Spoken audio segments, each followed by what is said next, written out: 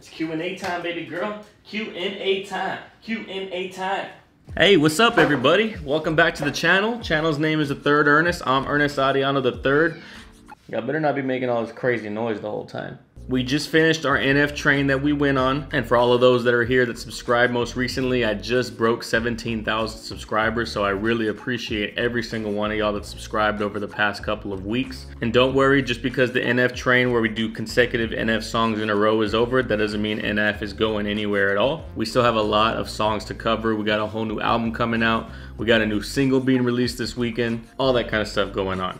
But today, since we're in between artist trains at the moment, we're gonna be doing the Q&A. There was two main categories. There was questions about myself, like who I am, where do I come from, you know, what's my background, all those kind of things. And then there's questions about my personal opinions on musically related topics. So we're gonna have a completely dedicated video specifically for questions about music.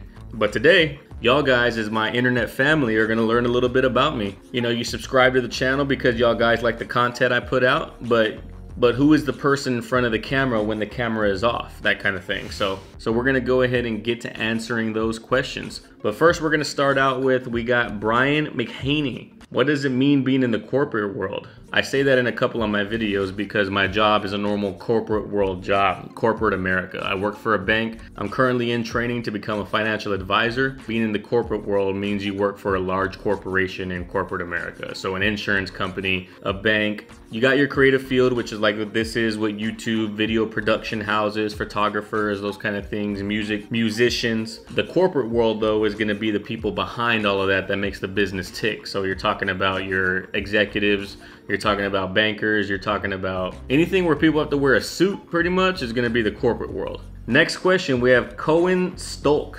If I mispronounce these names, my bad. 99% of the people I grew up with are Hispanic, so I can probably read the Hispanic names extremely clearly and perfect. Anything else, who knows? If the doctor told you you only have 1 week to live, how would that last week look like? What would you do, etc., etc.? To be honest, the last week would probably just be hanging out with family and friends.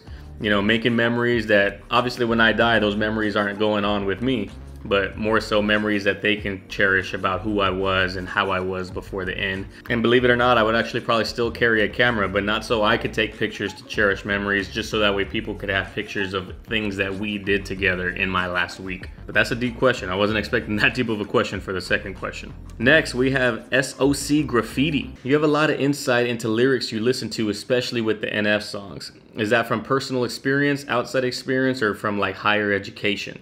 I have a lot of insight in terms of lyrics because I kind of have always had the knack for breaking down literature. Not necessarily breaking down literature, but being able to see through the words, through the lines, and getting the deeper meaning of the books, of the novels, of the poems. A lot of great literature is going to be one big double entendre. So like, for example, Animal Farm, which is an iconic book in American literature. It's literally about a farm, but it's not about a farm. It's about the deeper meaning that the farm represents. I've always kind of had that knack for that. And then I just translated it into music. And that's one of the reasons why I love hip hop and rap so much, because of the fact that it's one of the only genres that has that capability of having that type of wordplay, of having those kind of double and triple entendres. You really don't see that with pop music. You don't see that with country. You see that with rock sometimes. Hip hop, especially lyrical hip hop, is one of the only genres that does it consistently. It just allows me to appreciate the music so much more. But it's all just from personal experience, really. And in terms of specifically NF's music, you know, we all go through those type of experiences, so maybe not to the depths of Nate has gone. I just think that whenever I listen to an artist like NF, I kind of take my personal mentality and I try to fit into their shoes and see what brought in their life these lyrics about. And that's kind of the reason why I can break them down so good, because I'm not really looking at it from an outside perspective in. I'm trying to look at it as if I was them. That's a good question though, or good multiple questions. Next up, we got Duck Duck Ginger. That's part of the fun about these Q&As, just seeing the names of people. How do you like the food in Texas? I lived in Austin for 4 years and I miss it. So many good options. First off, the food in Texas is phenomenal. Tex-Mex is its own type of cuisine. It's not Mexican, it's not Texan, it's literally a mixture of both. And the fact that you live in Austin, like they got good restaurants up there, but it's Austin. It's gentrified Texas. Like it's not real Tex-Mex. My aunt has lived in Austin her whole life and we go visit frequently and it's just not the same, especially the Mexican food. There's no place better in Texas, personally in my opinion, that has better Mexican food than San Antonio. You get to a border town, it gets too close to being Mexico food. You get to Austin, white people Mexican food. You get to Houston and Dallas, they don't know what the hell's going on Mexican related unless you're in a Mexican part of town. But San Antonio, it's just all over. Like you can be at a taqueria, you can be at a Mexican restaurant, throw a rock in any direction and you'll hit the next Mexican restaurant that's just as good as the one that you just ate at. Speaking of Austin, in case you didn't know, Austin had the audacity to come out and say that they had the best tacos in all of Texas. And San Antonio was like, whoa, whoa, whoa. What the fuck are you talking about, Austin? Your food sucks. Y'all gotta go based off of gimmicks, big ass tacos and things like that. Our shit is just good. And then Austin was like, you wanna have a taco battle or what? And San Antonio was like, say no more, fam. You tell me when, you tell me where. And Austin, knowing Austin, oh, we gotta have it in our home turf. And we were like, bitch, that's fine, what's up? We'll go to Austin with our tacos. We created the tacos. We drove them up. Austin didn't even show up to the taco contest that they instigated. They were the ones that said, we would beat you in the taco contest. We said, all right, let's do it. We'll even do it at your place. Didn't even bother showing up. Embarrassing. But yes, Texas food has its own flavor. If you come to Texas and you come to San Antonio for any reason, you wanna go visit the Alamo, you wanna go to the Riverwalk, you wanna go to a Spurs game, whatever, have yourself some breakfast tacos at any taqueria that you find. You won't be disappointed. I do gotta get this cat out of here before he starts. Come here.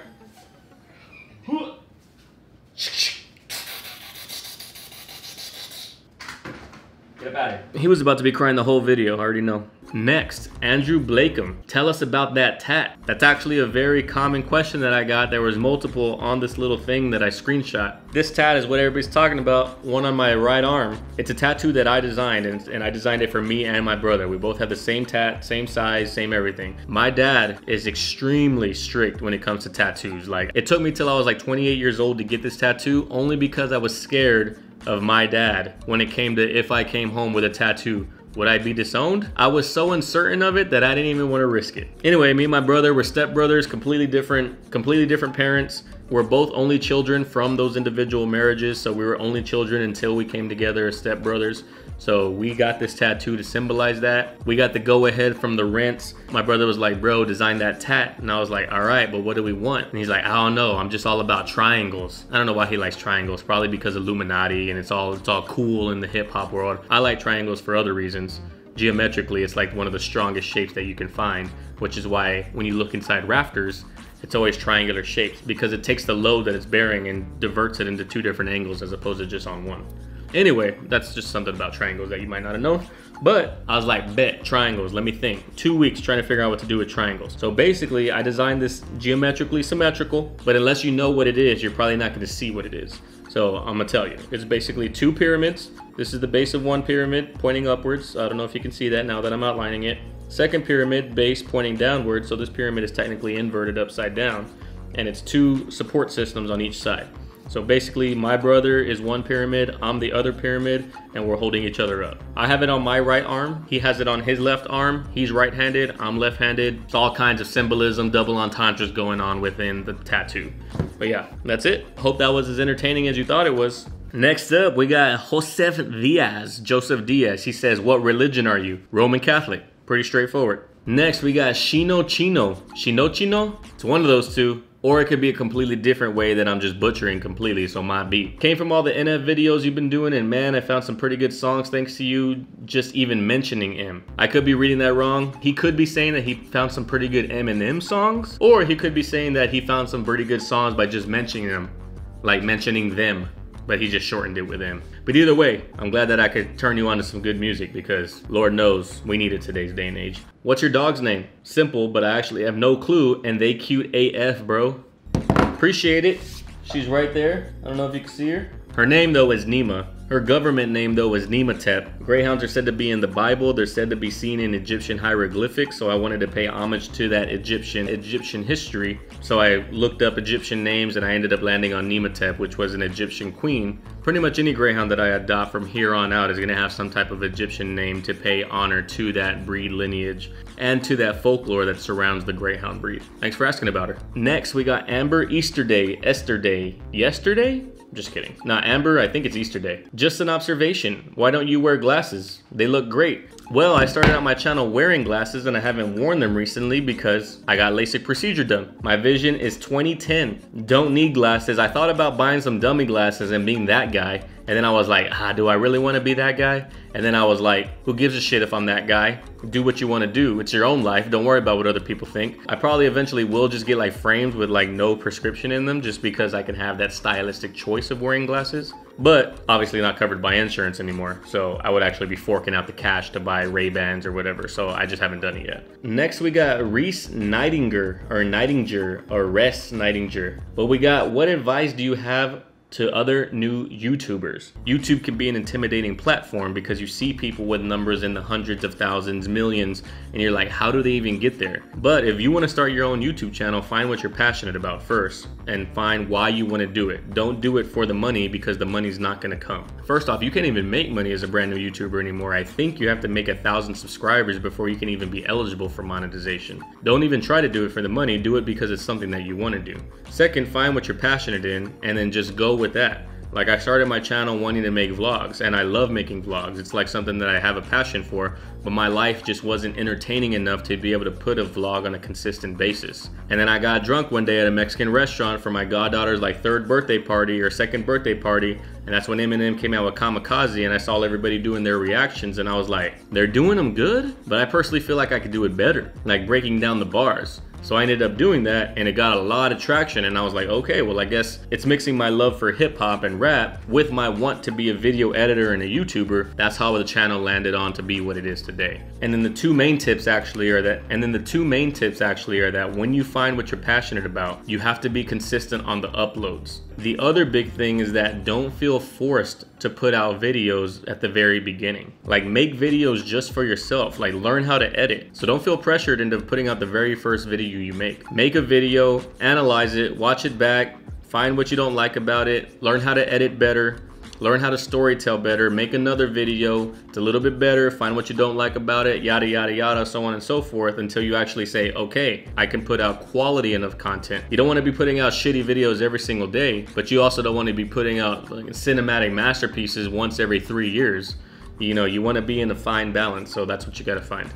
Next, DRFT Jester. Drift Jester? I don't know. You knew a lot about camera angles and NF Wake Up. Did you go to school from that? Or learn in another way? So first off, I did not go to school for any kind of camera related anything. I didn't go to school for any kind of creative process. The only classes that I took were electives that were required in college, and it was drawing 1 and drawing 2. But yeah, everything that I learned was self-taught on YouTube, just doing it in trial and error. I'm talking about hours and hours and hours just sitting in my room watching videos, going and trying the things that I've learned on those videos, so on and so forth. Also, how did you get started with your channel? What made you decide to do reactions? Oh, I just answered that question. So yeah, so I started my channel. I wanted to do vlogs. I think my very first video on my channel was a vlog. It was a vlog about me moving out of my friend's house into my new apartment, the apartment that you see today. And my reactions were just a drunken spur of the moment thing, my very first one, and it gained traction. That's basically how it happened. Next, we got Crystal House. If you could do anything in the world and live your best life, what would it be and why? I would basically be doing what I'm doing now. I'd be doing YouTube,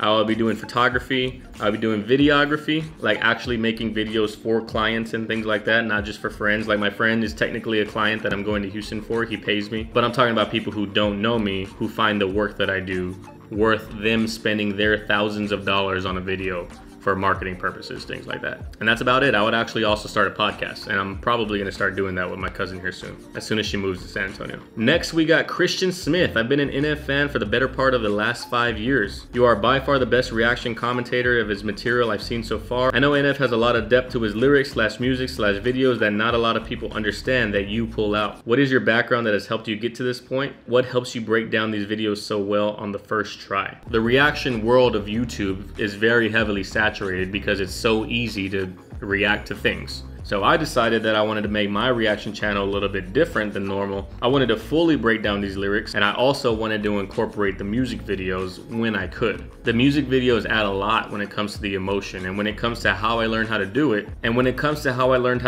it's kind of a two-part answer. I've always loved to study movies and how certain lighting and how certain editing and things like that play a part in the movie. Because at the end of the day, the editor is God in a movie production. Like, the director can choose whatever angles he wants on the cameras, the director of photography can choose how he wants the mood and the scene to look, you know, what type of vibe he wants the scene to give. But at the end of the day, it's the editor that's making the decisions whether to add those in or cut them out. So I've always thought that that was fascinating, that the editor doesn't get as much credit as the other two, but really they're the ones that determine the pace and the flow of the movie. And when it comes to how I learned how to do it, it's learning by doing, basically. When I started my YouTube channel, it was all based off of vlogs, and when it comes to vlogs, you don't want to just point the camera at yourself and just say what you're doing. You need to learn how to tell a story without actually verbally telling the story. You had to learn how to use different angles to make your life look more cinematic and make it look more interesting than it actually might be if you were to just point the camera out and shoot. And then editing it all together to provide some type of entertainment.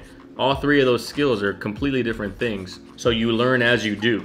You're like, oh, okay, this is why Casey Neistat does this in a certain way, because if I didn't do this in my video, it would be dull or it would be plain or what have you. But that's basically it. It's all just self-taught, like I said before. And what helps me break them down so well on the first try is that I'm actually paying attention to the music video. I'm not just listening to the music. And when you're watching a music video, especially someone who uses a lot of symbolism like NF, you want to be watching the entire music video. You don't want to just focus on him. You want to look at the background. You want to look at the foreground. You want to look at all the elements within the frame and decide what's happening. If you just pay attention to the artist, that's all you're going to see. Good question though. Crispy Jimmy, how about a face reveal?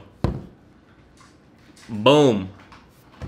I'm not how to basic. This is my face. It's a face for radio. I know, no big deal. Brick Wall says, you seem to key in really well on visual elements of music videos. What is your experience in photography and film? No experience in film and photography related. I've been taking pictures since I could hold a camera and learn how to work an SLR camera. A lot of people say photography is a dying breed. It's not necessarily a dying breed. It's just bad photography is everywhere. And it's not bad photography. It's just what's called quote unquote snapshot photography. You take your phone, you take a picture while you're out, what have you. You don't think about the composure. You don't think about anything. When I take pictures, I think, like, is this picture good enough to even go on my wall? People's feet are cut out of the picture, that's bad. Too much headspace, that's bad. Not using great composition, that's bad. And you learn these things over time, and really the only way to learn is to get behind the camera, take shitty pictures, and then learn from them. The good thing about photography is that good photography stands out really easily amongst bad photography. So if you just learn how to up your photography game slightly, your pictures are just gonna be so much better. For people that have kids, get eye level with your kids. Stop taking pictures from the top down. For people that are taking photos of other people, don't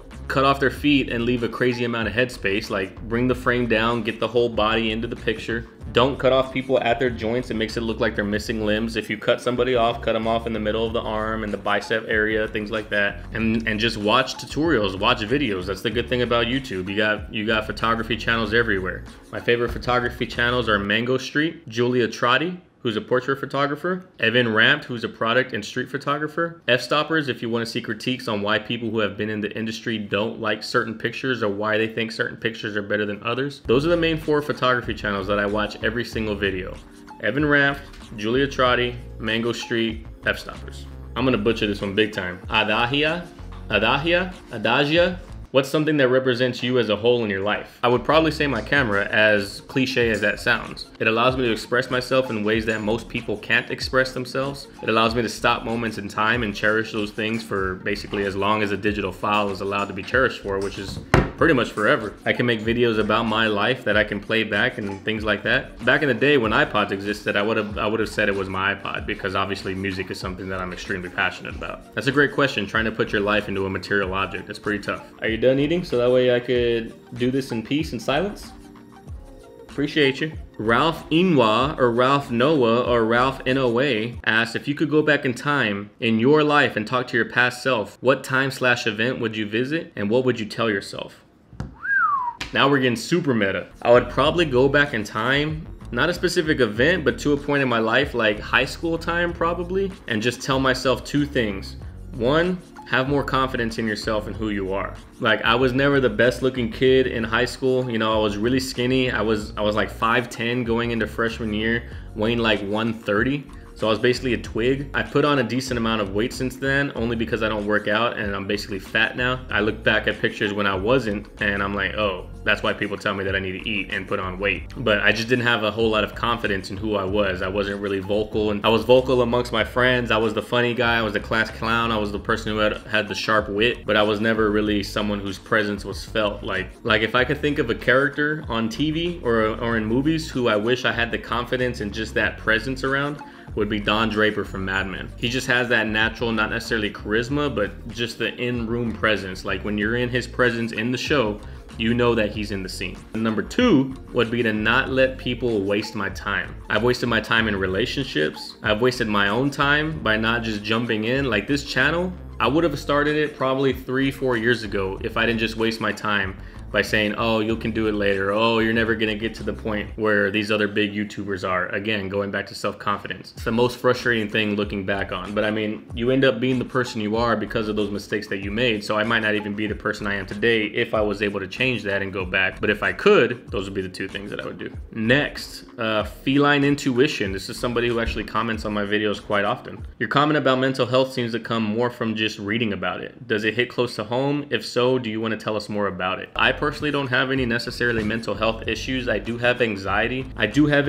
But it's not necessarily the same type of anxiety that people think of when they think about an anxiety disorder. I get anxiety about migraines that I get. The migraines that I get, they're not debilitating in the sense that like I gotta sleep for 3 days and just be shut off. The migraines that I get, they actually aren't very painful at all. The pain is very dull. It's just like a normal headache, but they do come with like facial tingling. They come with like facial numbness sometimes. I lose the ability to balance myself. There's like impairment things that go on. It's a weird type of migraine that you get, and that's really what it's classified as. And I couldn't believe it was classified as that when the doctor told me. I get anxious about those things because of the fact that I am here by myself. So if the feeling of passing out that comes with these migraines that I get actually did turn into me passing out, like there's nobody here. There's nobody here to like wake me up, but there's nobody here to drive into the hospital. There's nobody here to wake me up. There's nobody here to watch after me. I get anxious about that fact, and then it like just compounds itself. Like, oh, there's nobody here, anxious. Oh, even more anxious, and then anxious to the point where I have been hospitalized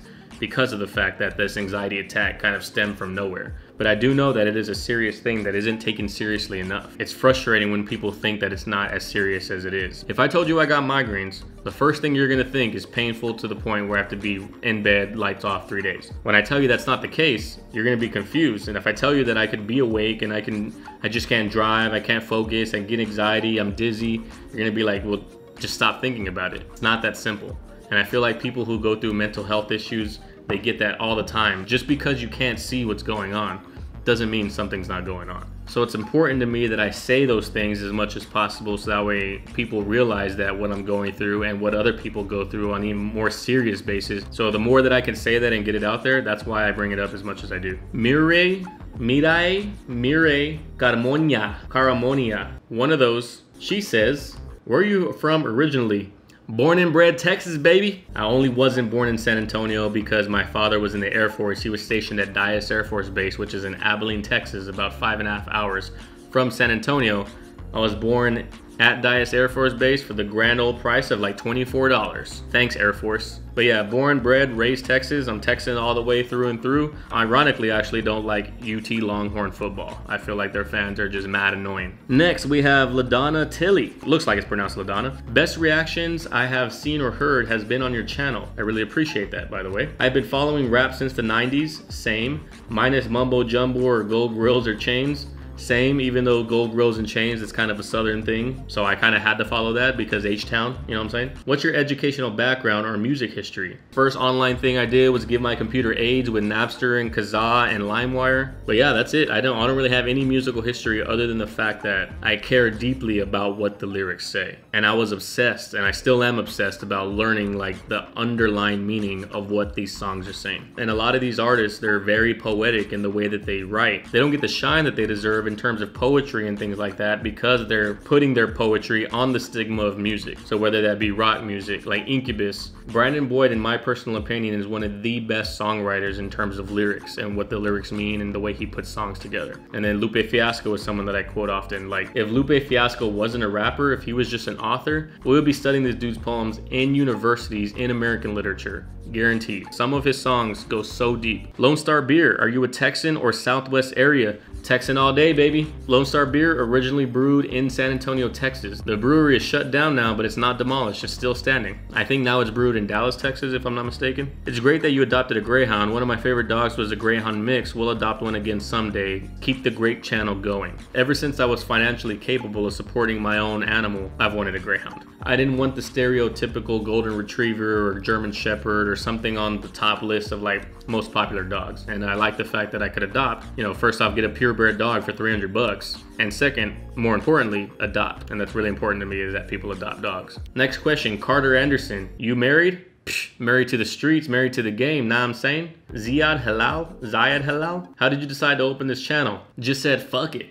I'm gonna do it. It's free 99. Besides the camera equipment, there's no charge to be on YouTube. There's no charge to upload a video. There's no reason to not do it. If you have the urge, do it. And could you make reactions for any other type of music? Do you like 21 Pilots, bro? I actually haven't ever listened to 21 Pilots because they're so radio heavy that I never gave them the time of day, because I've explained it in other videos. When something is hyped up or when something's on the radio and it's hype, I'm done in the hype. I'm not really a fan of hype because most people can't live up to it. That's one of the reasons I never listen to NF. But people have told me to listen to 21 Pilots, so I guess I'm gonna have to see what it's about. And could I make reactions for any other type of music? I plan on doing reactions to rock and country because I grew up on both of those as well. Country for sure, and not new country. New country is trash. I'm talking about like 90s, 2000s country, Garth Brooks, George Strait, Alan Jackson, those kind of country artists. That's where I'm about. Tiffany Fontaine, one of my OG subscribers, like under 1,000 subs, under 500 subs maybe. I'm gonna go for a deep question, a real thinker. Let's go, let's see what we got. Would you rather have one nipple or two belly buttons? That's actually a really solid question. Is the nipple dead center? Because if the nipple's dead center, that's weird. Because now we got like a cave as a belly button, and then we got like a little hill as a nipple, all in line. We got a little triangle vibe going on whenever you have two nipples and one belly button. So I would probably say if the nipple is off center, like if I just lost one nipple or if it just didn't grow, I'd probably say one. If I was a female, my answer would probably be two belly buttons because I need two nipples if the breastfeeding thing ever came into play. But two belly buttons, now I just got extra lint for no reason down there. Now I gotta clean two belly buttons. Too much hassle. Nipple way easier, way less maintenance. Great question though. Counter, I guess that's how it's pronounced, is next. How did you grow up and when did you really get into rap and lyricism? I grew up in a very strict household as a single child. A lot of people have the stigma that single children get whatever they want, get everything that they want because they're spoiled and they have no other reason. Let me tell you, that was not the case in my household. I was hit with a belt as a child, I was spanked, I was in trouble when I needed to be in trouble. I grew up in a very modest household. I did not have name brand things. I didn't get my first pair of Nikes until 7th grade, and I only got them because I was playing on the basketball team. Anything that was name brand in my household was sports related because there's a high risk for injury, so you get better quality things so that you don't twist your ankle, so that you don't break your wrist or what have you. But everyday clothes, everything like that, very basic. Walmart, and I'm glad to say that I learned from that. Like, there's no reason for a kid to have those kind of things. Obviously, if you can afford it, great, by all means do so. But kid's gonna grow out of it, kid's gonna fuck it up, kid's gonna get it dirty, gonna stain it. It's just not worth it in my personal opinion after living that life. But yeah, my household was very strict. Had a strict bedtime, couldn't watch certain things, couldn't listen to certain music. And that's probably one of the reasons why rap and hip hop appealed to me so much, because I wasn't technically allowed to do that. But the main thing is that whenever I acted out, I was disciplined. I was disciplined hard. If I acted out, and I don't know if this is just me, it's probably not, because I know my cousins grew up like this as well, and it might just be our family. I would have to go and get the belt that I was gonna be hit with. Hey, go get the belt that I'm gonna spank you with. By the way, flat belts hurt more than braided ones, in case anybody's ever wondering. I appreciate growing up in that strict of a household. I appreciate being hit. I didn't like it at the time, obviously, but it made me grow my thick skin. It made me grow the personality I have and the sharp wit and the humor and the fact that not Not a lot gets to me. And that's one of the reasons why whenever I say things on this channel, or one of the reasons why I have like a sharp tongue, or I have like a quick wit, or I say things that might be seen as offensive, I don't find these things offensive because I grew up in a household that disciplined. I grew up in a household that I needed to have strength in. I'm technically a millennial, but these younger millennials that grew up with the internet, I don't fuck with them too heavy because a lot of them are bitches. Anyway, next we got Kathia Reyes. Kathia Reyes? Are you taken? I don't know. Streets got my heart, game got my soul. One time's the sunshine will never hurt your soul. Quote, to a crying dishonored baby mama who's the mama to a daughter that I had fathered from afar. My new lady gave me a Mercedes and a necklace with a solid gold key like the starter of a car, the opener of a door, or 2 pounds of raw. You gave me a baby, but what about lately? Then ha ha ha ha ha. Right up in her face, G, there's more fish in the sea. I'm on my mission to be the coolest. That's The Coolest by Lupe Fiasco, and we're gonna get in that song because that song is fire. But not really. Anytime I get into a relationship, something goes south, or my time is taken up. My time is already taken up by doing other things. And I think this is gonna be the last question for right now. It's BH Brack. What's your education background? Because you're probably the most intelligent reaction video YouTuber I've seen. Really appreciate that. That's a big compliment. Your broad, in-depth knowledge makes your interpretation of lyrics top-notch, but it can come off as educational, which is entertaining. Thank you. And my educational background is literally just some college.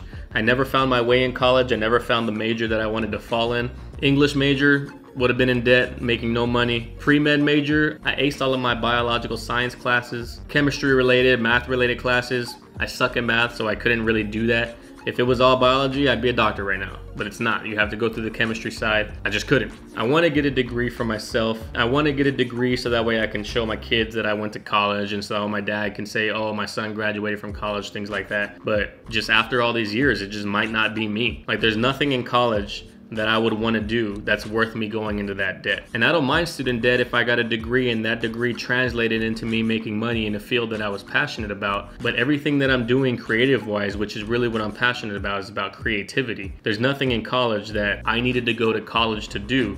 Like I said, all of this right here is self-taught. All of y'all think that I have all this knowledge about these things. It's because I have the passion enough to spend the hours and put in the work. I don't need to go to college to do those things. And I'm not trying to tell people to not go to college, because it's definitely higher education is something that you should have. But college isn't going to be the route for everybody. Some people want to go the hard labor route. Some people want to be welders who make $90,000.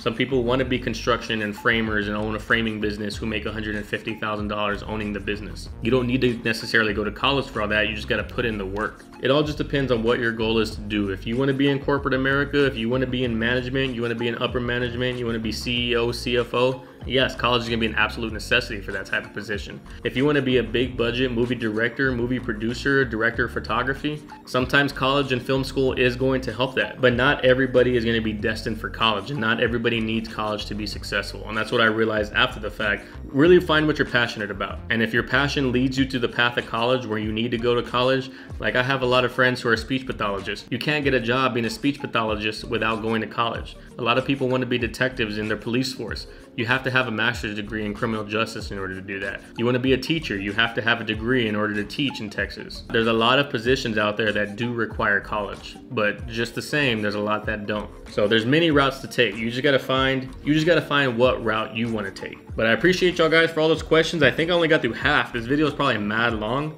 So there's gonna be another video for sure. But everybody that made it this far, thanks for watching. Everybody who submitted their questions for me to answer, thank you for submitting those questions. It's really the only way this video could have been made. If I didn't get to your question, no frets. Chances are I'm gonna have to get to it on the next video. But I appreciate everybody. Go out there, spread love, positivity in the world. Love and care for one another, like I always say. In case anybody wonders where that came from, I was at EDC the first year I ever went, drunk AF. And I look, and on the billboard at EDC, it said love and care for each other.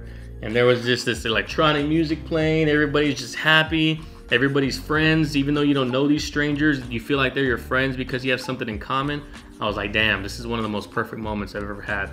So ever since I read that billboard, that's like something I try to keep in the back of my mind. Thanks for being here once again. See y'all on the next video. Peace.